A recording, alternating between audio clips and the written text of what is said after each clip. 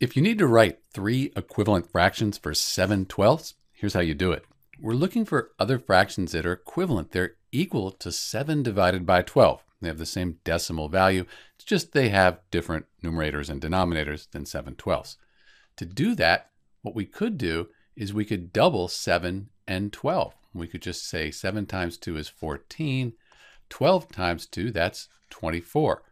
That's an equivalent fraction to 7/12. If you divide 14 by 24 or 7 by 12, you get the same decimal answer. Instead of multiplying the numerator and denominator by 2, we could multiply them by 3. 7 times 3, that's 21.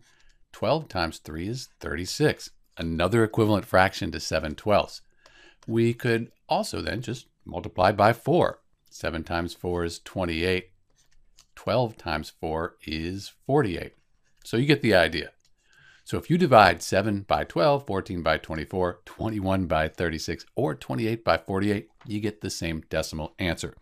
They're all equivalent fractions. This is Dr. B. Thanks for watching.